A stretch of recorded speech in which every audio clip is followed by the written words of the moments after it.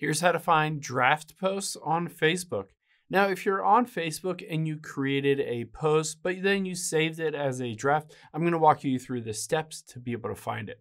Now, let's open up Facebook here, and we're just going to tap on what's on your mind at the very top. And we're just going to type in something random. This is cool. And say I don't necessarily want to publish this yet. I wanted to save it as a draft. I can tap the little X at the top left and hit this save draft. Now, if you go through all of your settings, your profile, all of that stuff, you won't see a specific section that says saved draft posts. However, what the Facebook app does is it keeps it directly in that same section. If you just tap on, again, what's on your mind, you can see it automatically pops up with that draft post.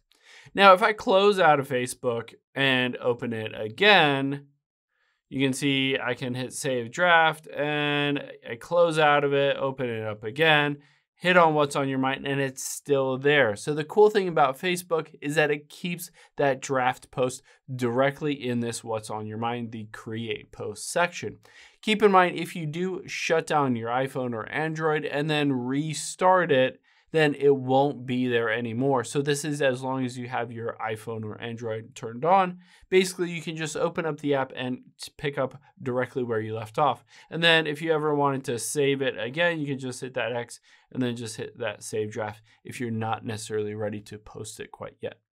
Hope this helps. If you have any questions on that, leave them in the comments down below, and I'll catch you on the next one.